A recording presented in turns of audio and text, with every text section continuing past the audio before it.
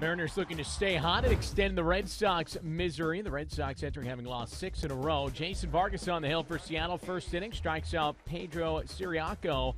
5 strikeouts for Vargas. 2 batters later, though, Dustin Pedroia extends his hitting streak to 14 games with a ground roll double. That's also his 1,000th career hit. He would later score to give Boston a 1-0 lead. Bottom 4, Mariners already with 1 across. We're tied up at 1-2 on for Justin Smoke. Past the diving Pedroia, Mariners lead 2-1. On to third, Jaso, he's in there safely. Throw offline. RBI single for Justin Smoke. Mariners take the lead. Smoke snaps a 14-game streak without an RBI, and the M's in front. Very next batter, Eric Thames, the fly ball to center. John Jaso bluffs, and then Jacoby Ellsbury's throw can't be handled by Ryan Lavarnway, and in comes Jaso.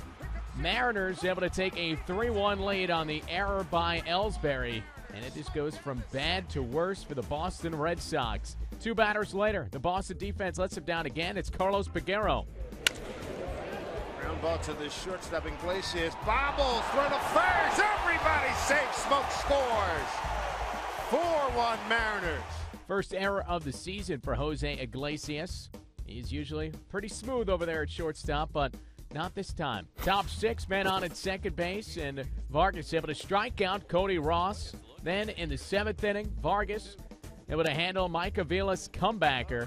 Vargas goes 7 innings, allowing just 1 run for his 14th victory, and he gets a well-earned handshake from his manager, Eric Wedge. Vargas becomes the first Mariners pitcher not named Felix Hernandez to win 14 or more games in a season since 2007.